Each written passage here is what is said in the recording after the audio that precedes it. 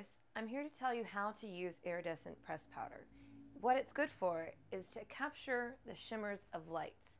So if you're in a nightclub or in a photo shoot, this will capture highlights to help freshen up your look. I'll tell you how to use it. You need a brush and your iridescent powder, and choose wherever you like to apply it by dipping the brush into the powder and lightly glistening your skin. So what you want to do is dip a brush, a small enough brush depending on where you want it on your body, or you can use a bigger brush depending if you want full coverage, and dip it into your iridescent powder. Give it a tap, a couple taps, and you want to apply it onto your skin till it smoothly blends all the way in.